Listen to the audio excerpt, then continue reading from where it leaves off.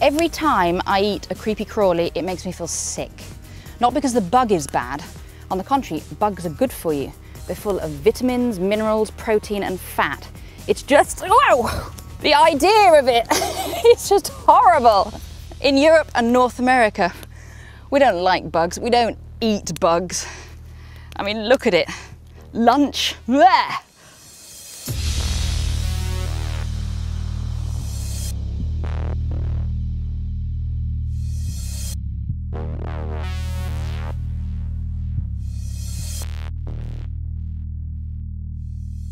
Every day, all over the world, people eat bugs. And in a survival situation, they can save your life. So today, I'm going to show you a few techniques for cooking bugs. First up, prepare your ingredients. By that, I mean kill them. It's more humane and it stops them from potentially killing you. This is a venomous centipede. So off with its head and off with its nasty little pincers.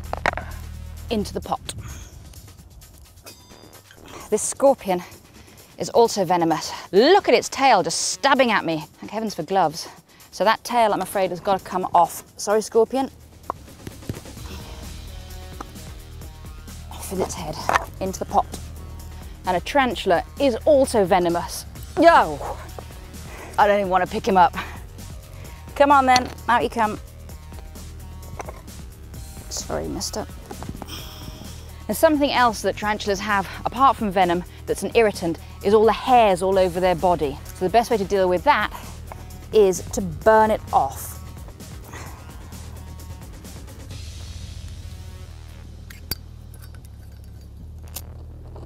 Wow, it really smells of burning hair. Now I'm not cooking it now, I'm just removing the fur. Don't want these things sticking in your throat. There we go. Bald tarantula, ready to cook. What else do we have in this little pot of horrors? Crickets, come here. Even the barbs on the legs of crickets can get stuck in your throat or in your intestinal tract and cause major problems. Not what you want. So I'm afraid we have to rip their legs off. Kill you first because that's the most humane thing to do. And then just rip the legs off. And also the wings into the pot. All animals are safer to eat when they're cooked. Heat kills a pathogen and parasites that might be inside them, and bugs are no exception. Even bugs have bugs. This tiny little cricket can be the host for a tapeworm. If you eat this raw, you could be ingesting a tapeworm cyst. It's strange to think that such a tiny animal can produce a gigantic worm in your gut. Disgusting. Cook it.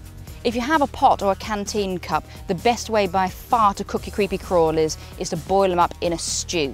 That way you can hydrate as well by drinking the broth and you don't lose any of the minerals and vitamins because they're all in the water.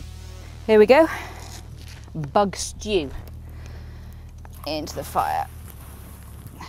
Now, if you don't have the luxury of a pot, you can always barbecue your critters on a stick or put them on a hot rock or wrap them in a leaf and put them in the embers. Not only can you eat bugs, you can use bugs to make your other food taste better. For example, worms in your vegetable garden makes the sword healthier. I always like to overcook my survival food just in case, but 10 minutes at a boil and they should be okay. Lunchtime. What could be more appetizing?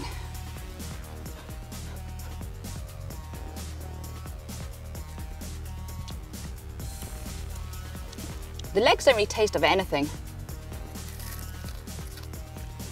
Mmm! It's unbelievable. It is just mind over matter. This thing tastes like fish. Now for the centipede.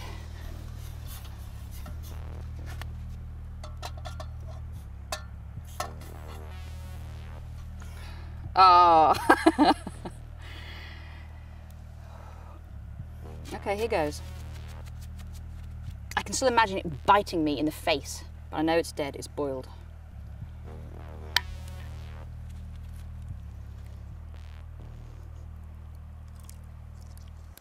Mmm! I don't know what that tastes like.